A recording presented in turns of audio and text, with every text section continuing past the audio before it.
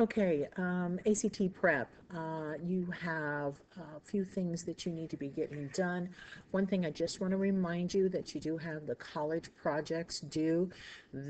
Granted, I did put that note up on the smartboard, but I'm just going to remind you again, it needs to be uploaded no later than the end of this class. If you upload late, there will be some sort of penalty in terms of your grade. Okay. All right, let's talk then about what you're supposed to be doing after you have gotten your upload done.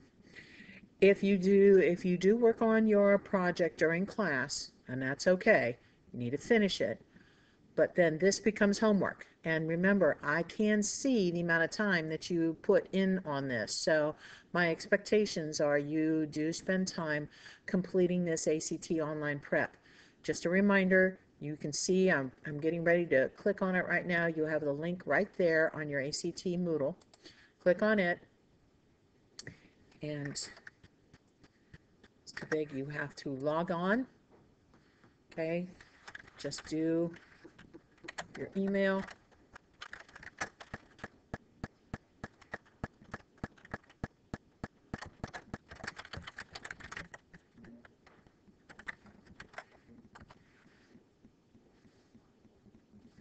Okay, and it signs on. You go to your, now yours is a little different. Mine, of course, is set up because I'm a teacher, but you're going to be going to this online prep, and once it finishes loading, and we'll have to wait a moment until that gets done. Okay, once you see this, okay, you should see your desktop right here. I want you to scroll down here to tests, okay, and here are the short tests. I think some of you have taken some of these. That's fine. I would prefer that you didn't go into the full practice test right now. It takes too long and you wouldn't be able to reset it. But you have the ability to reset these for sure, and you can practice also on your writing. Any one of these would be great. If you take these and you find that you run into some problems, then come back here to the learning plan, and you can see that they have a whole bunch of areas of help. And if you scroll down here, like if you looked at the math, you can click on that again, and you will keep scrolling down, and then you begin to see math. Areas of help for math. There's a bunch of areas of help for the math.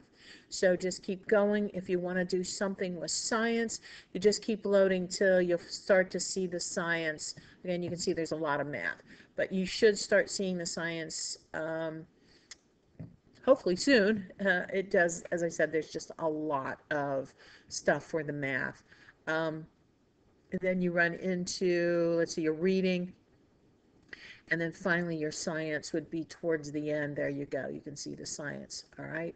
So these give you all the ideas. So just a reminder again, you start here, take any short test that you haven't, look for the areas that you might be struggling in, go back here to the learning plan, and then identify areas that you could be working on. All right.